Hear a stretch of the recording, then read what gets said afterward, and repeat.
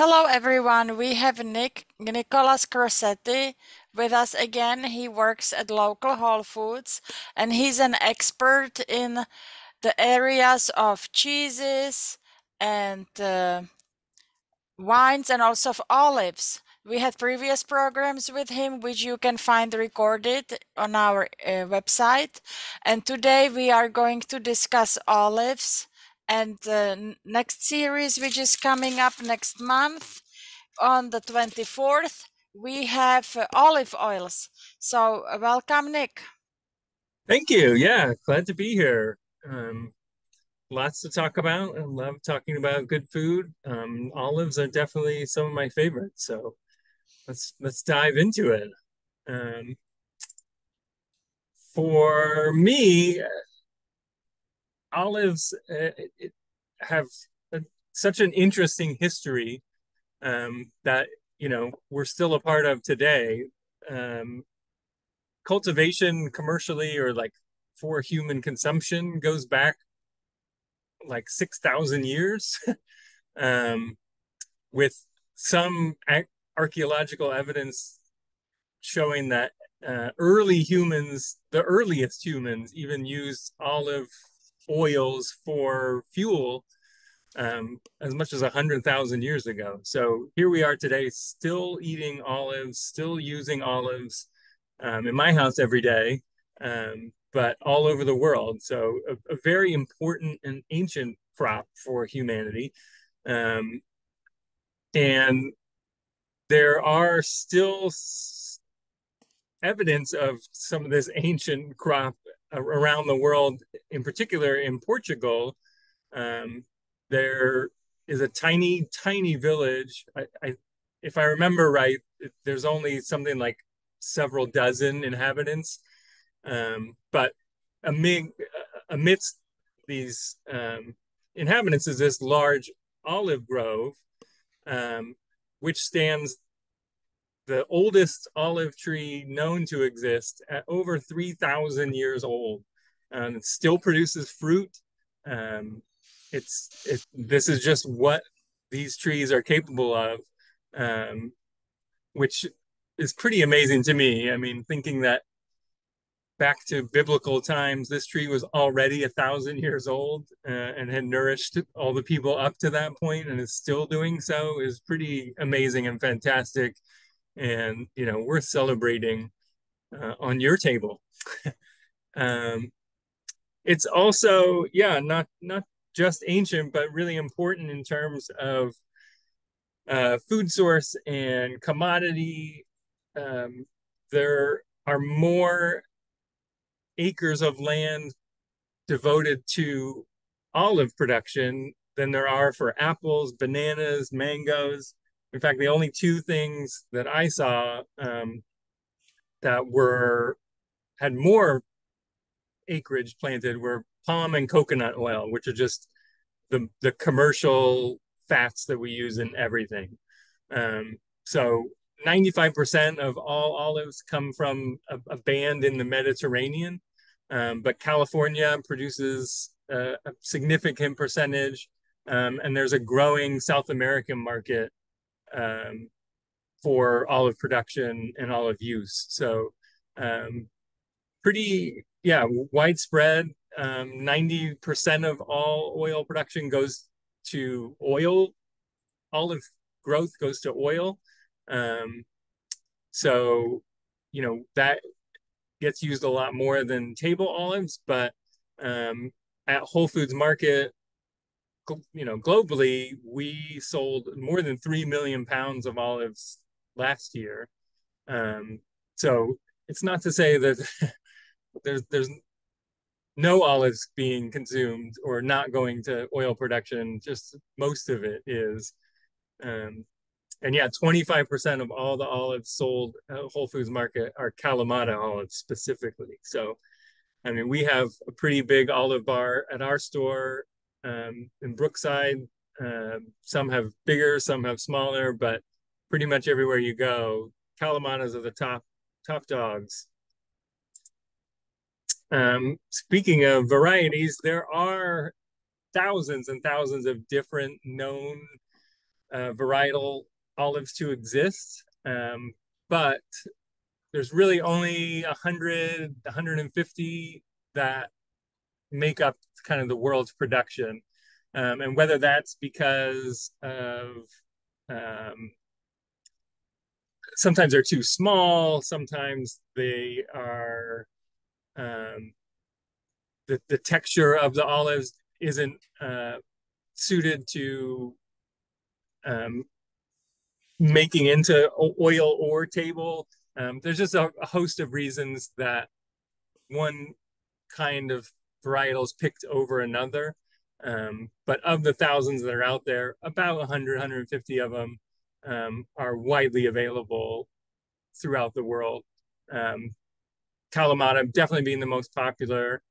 Mission olives, which come from California, are you can find a lot in a lot of different ways or forms. And something called Haladiki olives are a big green olive that oftentimes you'll find pitted and stuffed and in mixes and things because they are so substantial and mild in flavor. They lend themselves to going into mixes and having things added to them. Olives are fruit, and the type of fruit that they're known as is it's called a drupe. If you think of a cherry or a plum or a peach, something with a pit in it, that's kind of the same family as an olive, and that makes sense. It's a meaty, fruity body with a pit in the middle of it. These two links here give a pretty fun and extensive list of different types of olives out there and kind of a breakdown of what makes them unique and interesting, where they're grown. Some of them have pictures and things. So I spent a lot of time just reading about these different kinds that I was unfamiliar with, and then trying to track them down and see who was selling them or where you could find them to try, because there are a variety of flavors of all different olives. And like I said, I eat a lot of olives, so I'm always on the lookout for the next new good olive. Olives are pretty nutritious too, really, in terms of calorie density. Sodium is the thing to watch out for, being as green olives, fresh olives, uncured olives. They're well technically edible. They're extremely bitter. They're not something I know anybody to ever just eat. So frequently, part of their fermentation process or their curing involves a lot of salt. So factoring that in, they have a lot of healthy fats, small amounts of protein, and that vitamin E component, which comes across is hard to come by otherwise, is really important in terms of their nutritional value.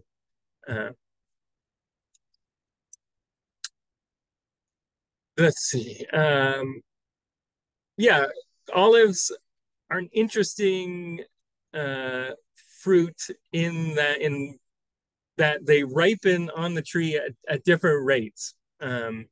So some of these pictures you can kind of see a little better, even within the same branch. Certain olives will be ripe, some will be not ripe, some will be in between. Common misconception is that black olives and green olives are different types of olives, when in fact they're just different types of ripeness. So all olives start out as green. As they ripen and mature on the tree, they progress towards that purple or black color.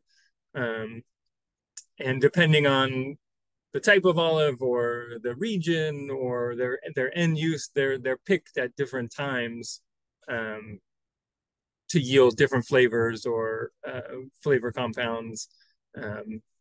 oil levels are different. Um, Interestingly, too, the trees can produce substantial crops individually, but rarely year after year. Um, so frequently, it's like every 2 years you'll get a good crop, but it's every 5 to 7 years you get a bumper crop. Um, I couldn't really identify why or find out information as to what the mechanics were behind that. Um, but I thought that was interesting for something that, could be hundreds or thousands of years old. They do seem to have this cycle of producing more in that 5 to 7 year cycle. And uh,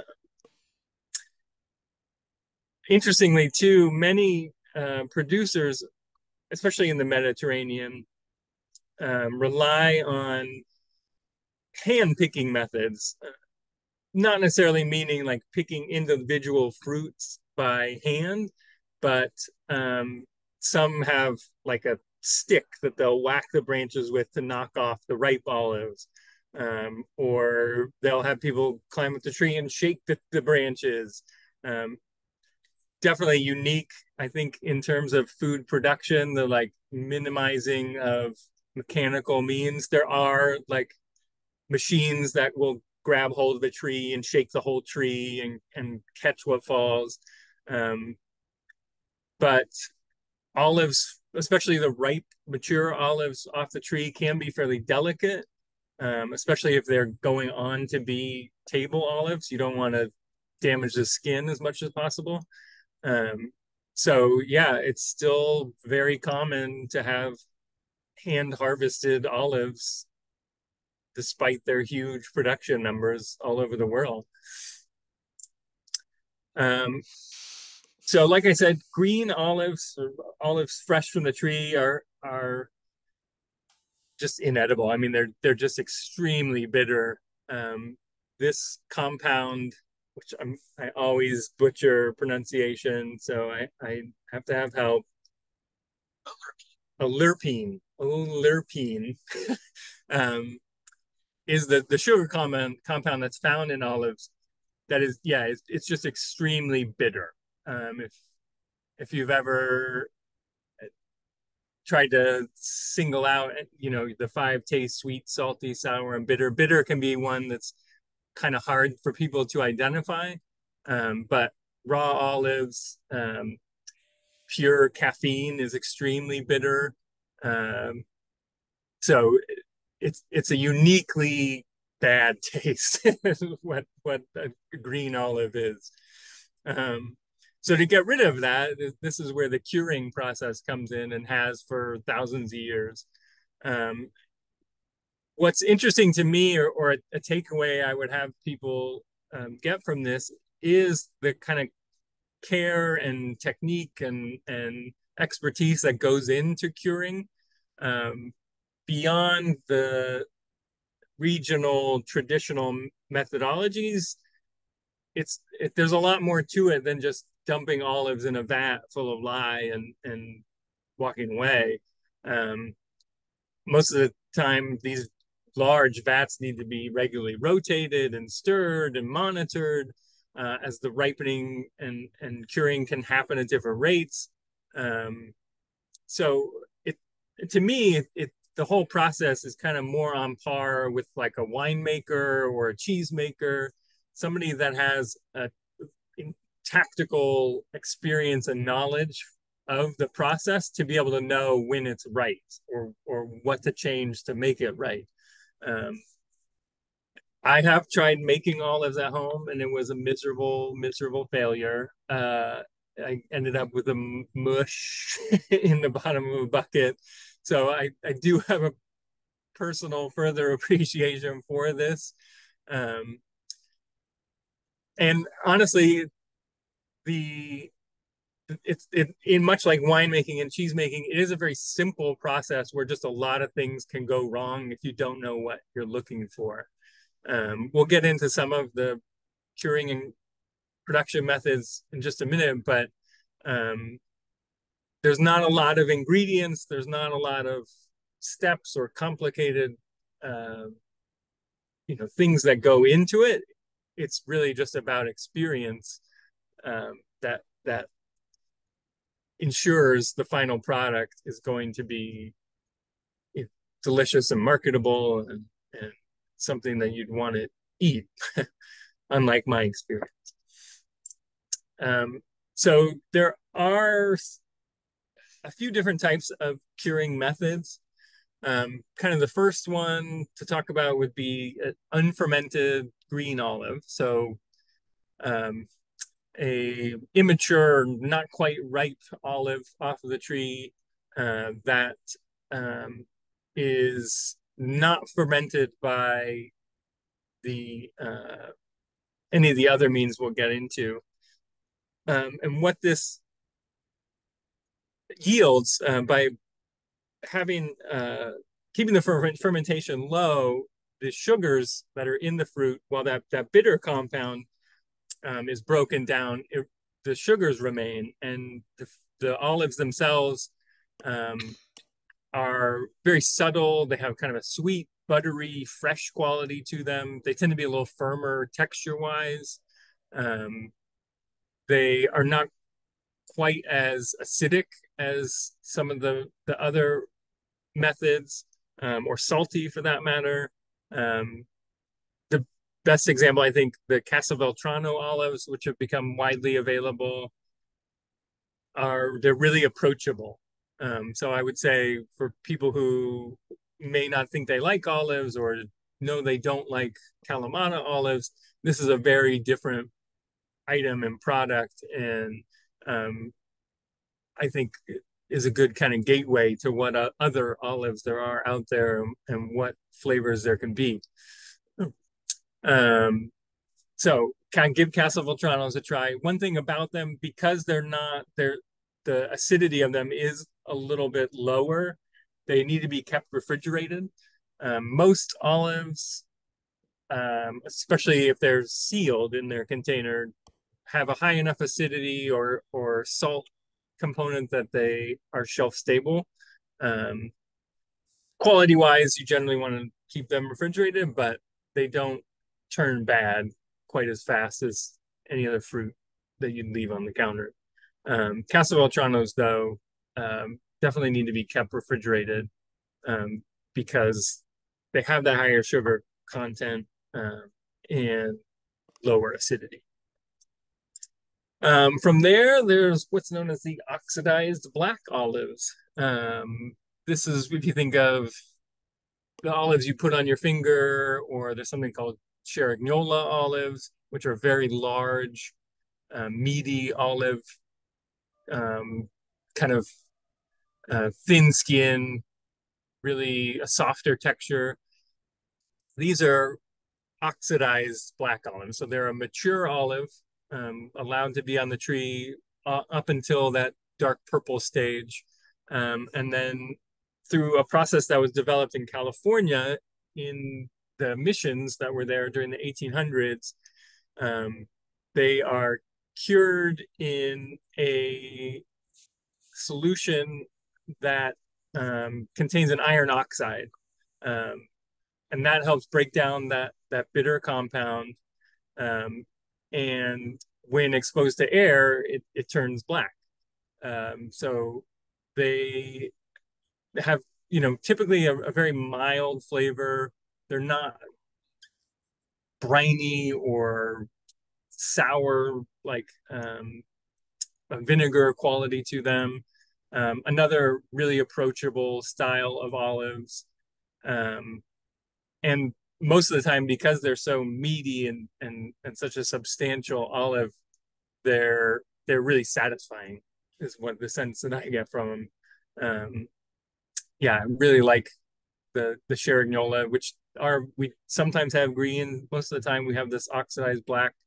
But those are another one that largely available, and easy to like. Then there's fermented green. So this is definitely the most popular style of curing and most available type of olive. Um, it's really a style that originated in Spain. Um, and this is where lye is used to reduce the bitterness in the olives. So the olives are treated with like a brine with lye in it. Sometimes they're packed, and it's like a paste almost, and then allowed to ferment for a period, a month, 2 months. It just depends on the olives, on the end result. And then once they're washed after the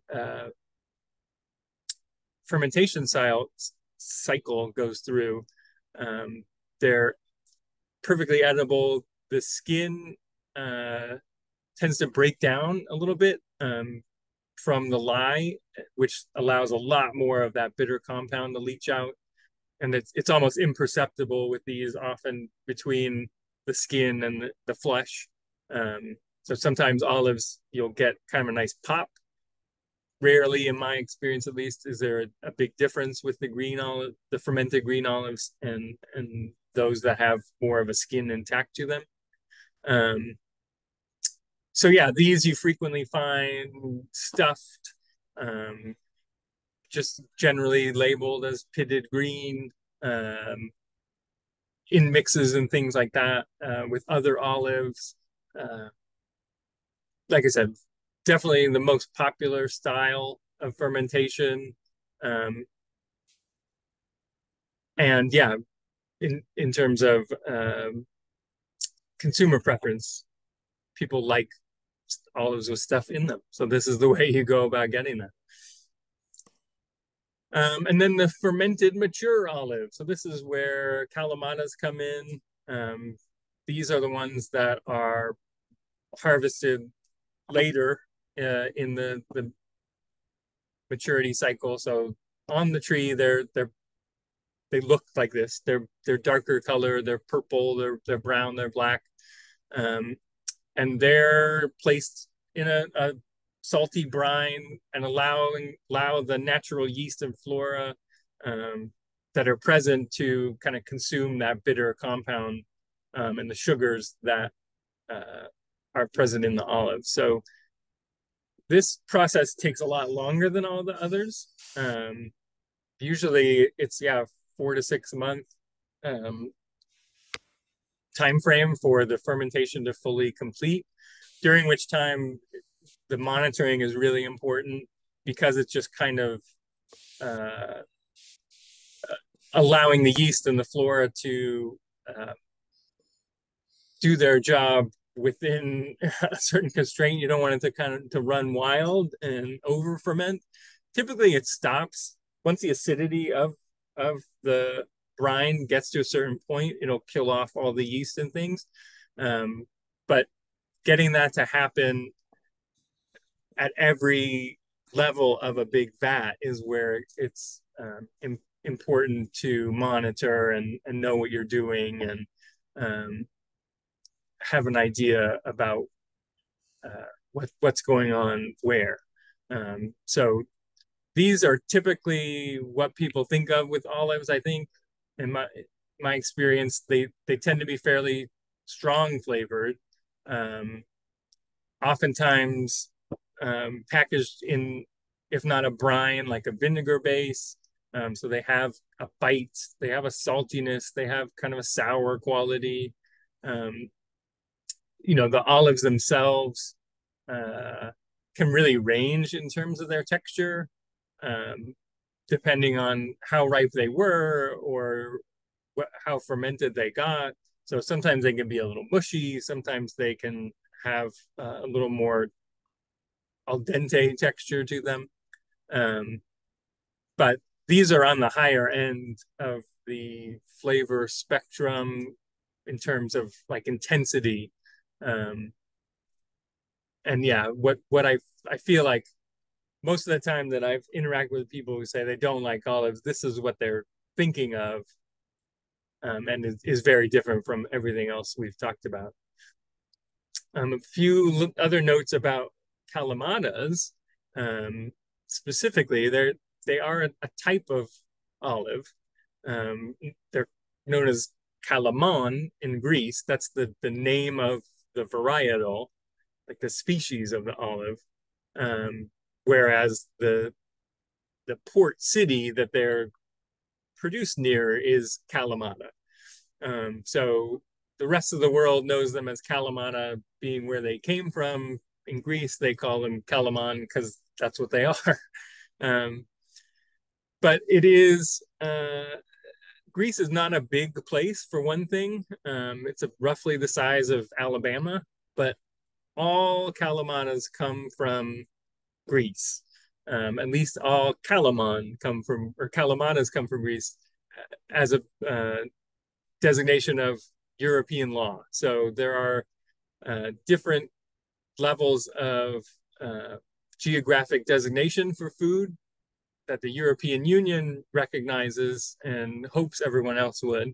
Um, Kalamata olives fall into that, and all Kalamata olives have to come from this region of Greece here in the Peloponnese. So as ubiquitous, widely available, and predominant as Kalamatas are, it's pretty amazing to me that out of a country the size of Alabama, they all come from one town in the size that place that size. So always look for the sharp pit on your Kalamon olives. They have this kind of tapered shape to them, and the pit inside is very sharp, as opposed to some of the other olives, which have more rounded pits or just don't have that sharpness to them. So it can be hard to distinguish just at first glance what is a Kalamata, why is it any different.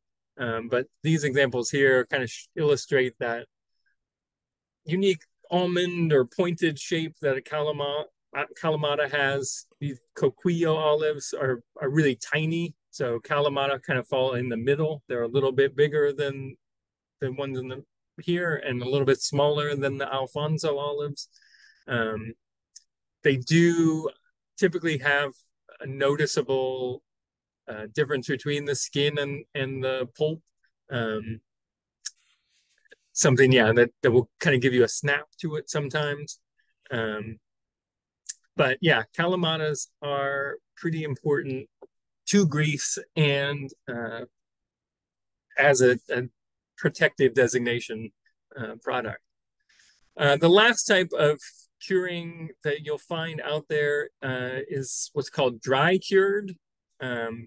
This originated in Morocco and Africa. The fruit is layered with salt.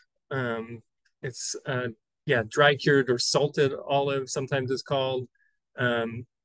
So just layer of fruit, salt on top, layer of fruit, salt on top, until the salt naturally breaks down the bitter compounds and dries out the olives.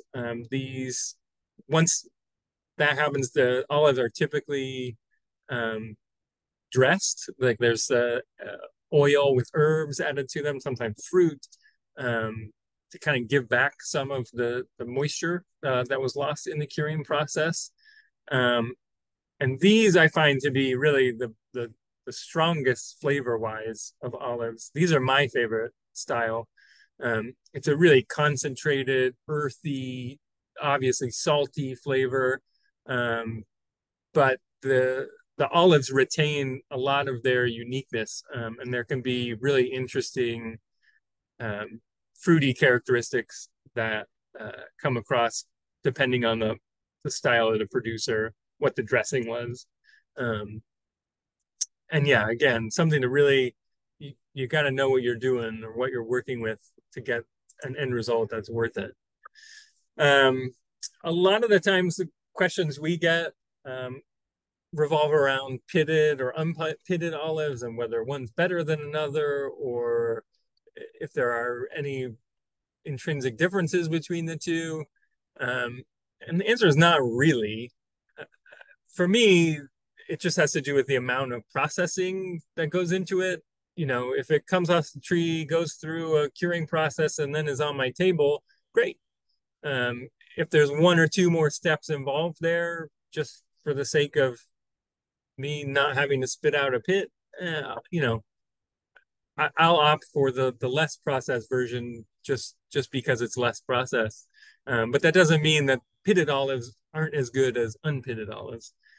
Really, the biggest difference is pitted olives generally have to be a certain size, just for the mechanical means of pitting to be worthwhile.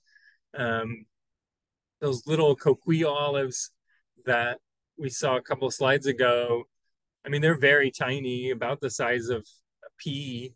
And while we do occasionally get them pitted, there's just not much left after they get pitted. So um, there's a convenience factor for sure, and certainly some pitted olives are better suited to certain applications than unpitted.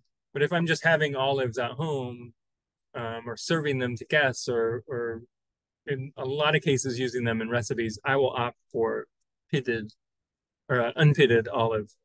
Um, of note, too, there is a certain tolerance for allowable pit fragments in pitted olives. So the FDA regulates that any pitted olive has to have 98.7% no pits, but that does leave for a little more than 1% pit fragments. So even if you have pitted olives, be careful. There may be little bits of pits or an occasional one that was missed. Um, that's just the nature of the game. Um, and certain companies, and that 1.3% is pretty high. Most companies, at least the Whole Foods works with, aim to be well below that number.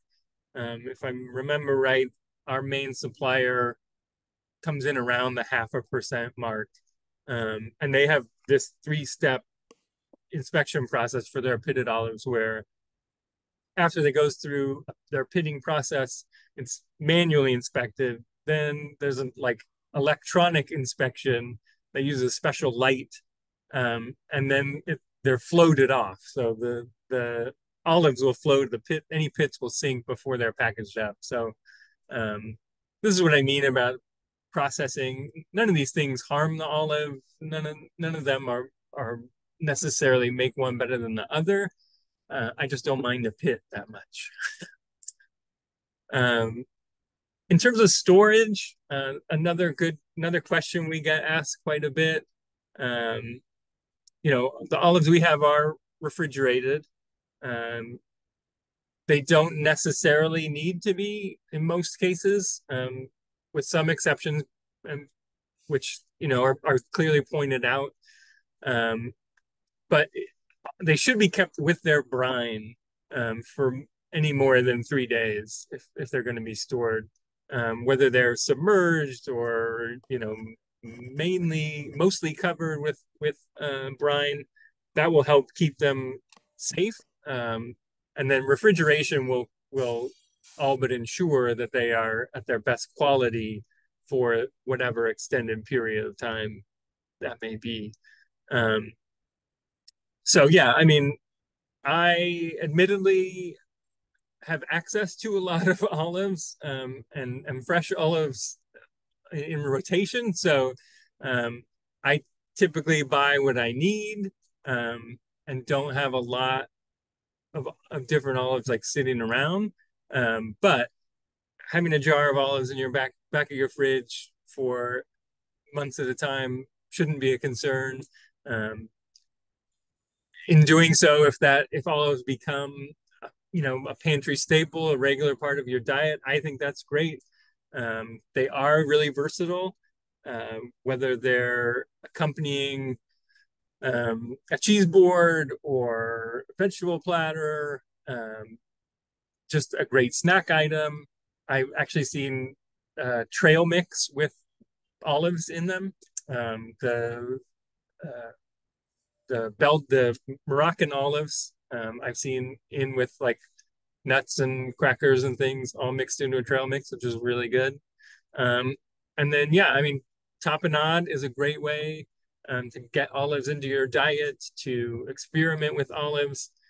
Typically, it's made with olives, capers, anchovies a lot of times, herbs and spices.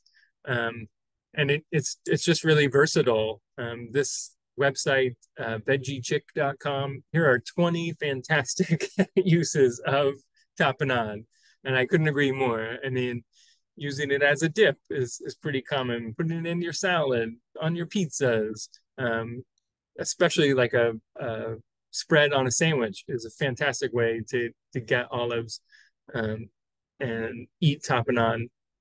I think this was an interesting comment too here, using these peppadew peppers, which have kind of a sweet, tangy quality to them, and adding that into what is otherwise like a savory dish or is really interesting. So even adding seasonal fruit into a tapenade can be really interesting um, and delicious, almost like a salsa.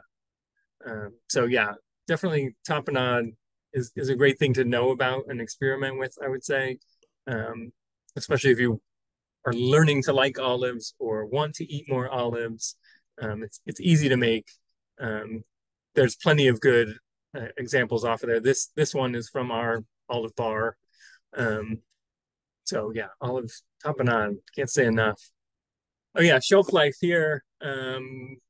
This was from a website, Fitability. Uh, but yeah, I mean, even beyond the best by date, many olives unopened in their liquid will be good for some places will comment up to 18 months beyond what they're dated for. So they have a very good shelf life, especially if they're kept cold, if they're kept in their salty water, their brine. Um, Certain things, you know, if it's stuffed, if it's full of cheese or a pepper or something, that's going to decrease the uh, shelf life, um, owing to the fact that it's another thing to go bad. Um, but really, olives are pretty hardy, pretty easy to maintain and keep fresh and enjoy without noticing significant quality differences from, you know, 1 month to the next. And yeah, that's really what I have to say about olives. I would encourage everybody to try some at Whole Foods. I mean, we have, like I said, our olive bar is pretty extensive with olives and other Mediterranean fare. Um, I honestly lost count, but there's more than 30 across the store, whether jarred or from our olive bar, olives to try. And I, we're very happy to like encourage people to try things and ask for help on how to use them and where we like to use things. So I think there's an olive for every taste. I think they're a great thing to have around.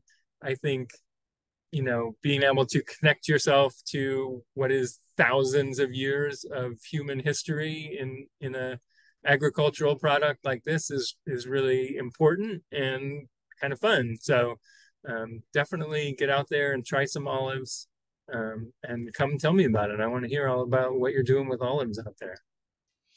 Thank you, Nick. I have a question. My Yeah, favorite are olives stuffed with almonds. sure. I Yeah. just want to say they're kind of hard to come by, Yeah, but we have them currently, but yeah. they are getting hard to come by. Uh, And and yeah, just oh, real quick, uh, another takeaway would be the agricultural nature of olives, especially with something like the almond stuff. I mean, you're then dealing with two different crops that have to come together um, and get to the store. So we do frequently find ourselves out of olives because they're they didn't have enough. We sold out of a whole crop. mhm. Um, and I think, you know, the world being what it is today, Mm-hmm. that's becoming more and more common. Um, but rather than be a deterrent or something to bemoan, there's lots of other things out there. So while we Mm-hmm. may have trouble getting those little French olives that are so great, there's a Spanish equivalent or some other thing there that is Mm-hmm. is worth trying and substituting for. So Mm-hmm. um, bearing in mind that there are people out there growing these things and processing them to get to us, um, yeah, just bear with it. Yeah, and you were talking about harvesting olives. Mm, We were talking about social media. It was interesting how they actually how they are harvested in modern days. It looks like a tractor. It yeah, approaches the tree and yeah, unfolds what looks like an upside down umbrella and exactly. Yeah, spreads it under the tree and grabs it by a fork and then yep. shakes it and they It's the all whole land tree. in. I mean, I never seen it. It was very fascinating. Yeah, it is. It's really, yeah, pretty ingenious, really. Hmm. If Hmm. you Because think how else would you do it? Because before they had to put sheets under the tree and hit it with a exactly, stick, like hit it you with a said. stick. Yeah, uh-huh. Uh-huh. But then I have a question. You were saying the main nutrient in olives is the vitamin E, but Right. olive oil is omega 3s. Yeah. Do you So, know if olives also have omega 3s? so they do, but I think where the difference comes in is the concentration level. Mm-hmm. So, whereas olive oil is the pressed, you know, distilled is the wrong word, but concentrated version of Mm-hmm. olives, that's what you get a lot more of it in olive oil than you do in individual olives. So Mm-hmm. it's definitely still present, but you'd have to eat an awful lot of olives to get the same, in a serving of olive oil. Mm-hmm. And I like writing the culinary literacy blog I write, kind of educating I mean, kind of provide information to patrons about nutritional value, especially in our community.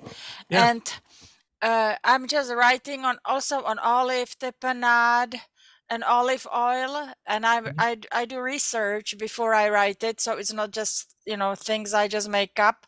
But Right. they were saying how we are supposed to eat 2 tablespoons of olive oil per day because of the omega 3 fatty acids, and they Right. said in Mediterranean diet the per capita they use 8 gallons of olive oil. I cannot Wow. imagine, I mean, I have like 2 bottles a year, Right.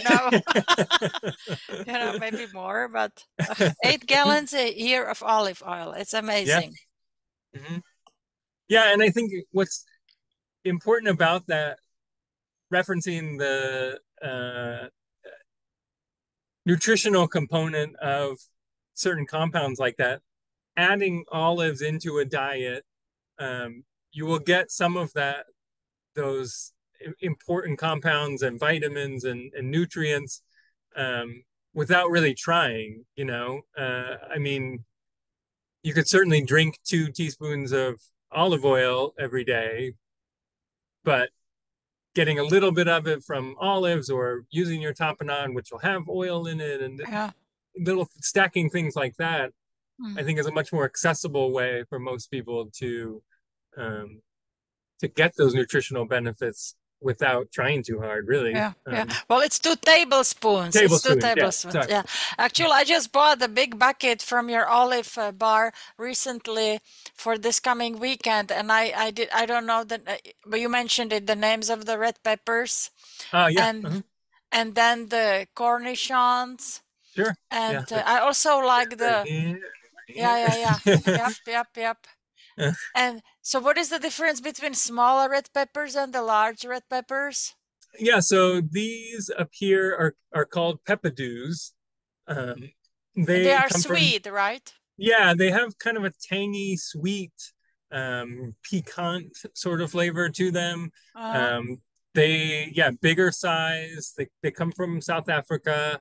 And then these ones here they come from Peru. Um, they're a pearl pepper, or they have a bird name. I can't remember the like Spanish language name. Mm-hmm. Um, they're not quite as sweet for one thing. They do have a little bit more of a spiciness to them, but not by any means. I mean, less than a jalapeno, just Mm-hmm. comparatively. Mm-hmm. Um, they have a little bit of a spice to them, Mm-hmm. um, and a little. They're a little more. Phrase it. I guess vegetal Mm-hmm. is kind of they taste. Whereas the peppadew have that like ripe, sweet fruit Mm-hmm. character to them, the Peruvian ones are a little more kind of green tasting. Mm-hmm. Um, A- And I also bought the pickled pearl onions. I hope they taste as good as the ones my father used to make. uh, and me too. Yeah, I have to. they are very good. Yeah, Do they have balsamic vinegar on them, or yeah, why are they so brown? yeah. They have a balsamic um, brine, um, which it comes across as very sweet with the olive. I mean, Yeah. pickling Well, of them make. well, good. I mean, I mean, I just realized I just bought a container the other day. Well, I Thank you. think that's it. Well, thank you so much. Looking forward to us getting together again for another program on, actually, it's on the 10th. It's the Mhm. olive oil class, and the 24th, I misspoke. It's a chocolate class we have coming. So thank you so much. It was great to have you here, and see you again next month. Thank you, Great. Yeah. Nick. Thank you. Yeah. Thank We'll you. see you next time. Bye bye.